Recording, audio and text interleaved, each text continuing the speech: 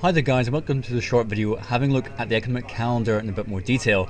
This is like one of the most essential tools in the trading platform, something that I like to utilize a lot, and this basically gives you all the major macroeconomic data from right across the world. You can actually see there that I've got a selection of announcements right here, and I've got some UK and US based announcements. You can see the time and date, the market impact, you get low, medium and high, the announcement, and details of the actual forecast and previous. If I just go to edit for a second, what you'll see there is a whole bunch of different options on here, and I've actually got some of these countries turned off. Really does depend on what it is that you're interested on. I tend to like to have a lot of the major ones on there, but depending on your region, some of these will be more important than others. And I tend to turn off the low important market impact events, but again, it depends what you're after yourself. There's also an alert timer here, which will become quite apparent in a second.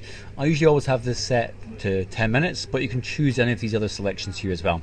But anyway, I tend to look at medium and high important level events, and these are the countries that I like to be aware of. Particularly useful regardless what asset class you're trading, because they can impact global markets. So when you've got the announcement on here, for example, if we have a look at the unemployment rate in the UK, you can see there that the actuals come out. There's a forecast that's been provided by Dow Jones Live Newswire in this instance, and you'll also have the previous data as well. And there'll always be an information button attached to the core major updates. If you click on this, you'll actually be able to see what it measures, why traders care, the frequency, and who it comes out with. And you can obviously set alerts as well. Now it's the alert section here that is particularly useful. If I just go ahead here and select this little icon right here, it's going to pop open a box with a countdown clock. That's going to give me a forecast, the previous, and the time left to actual.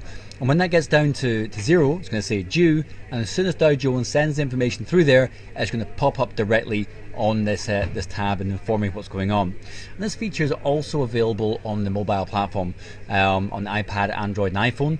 You just have to go ahead and set it on that specific device, because it actually sets it via push notification. So at this point you need to set the two of them separately, but it's such a useful, great feature.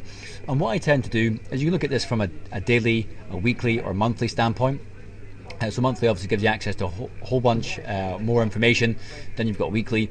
I do tend to look at this on a day-by-day basis, though you can utilize the calendar function here, select whatever dates that you want, which is equally useful. Today's date will always be highlighted in blue, so if you get a little bit ahead of yourself, it's very easy to click here and go back to today's date and see exactly what's coming up. Now, I tend to pay most attention to anything that's red impact level.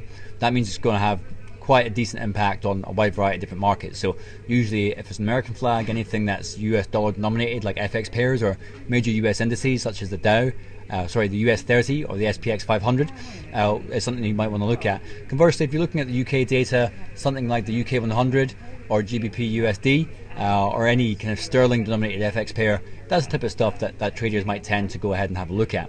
But anything on here that's red, I usually set an alert to, look at today, and then I always fast forward on to the next day.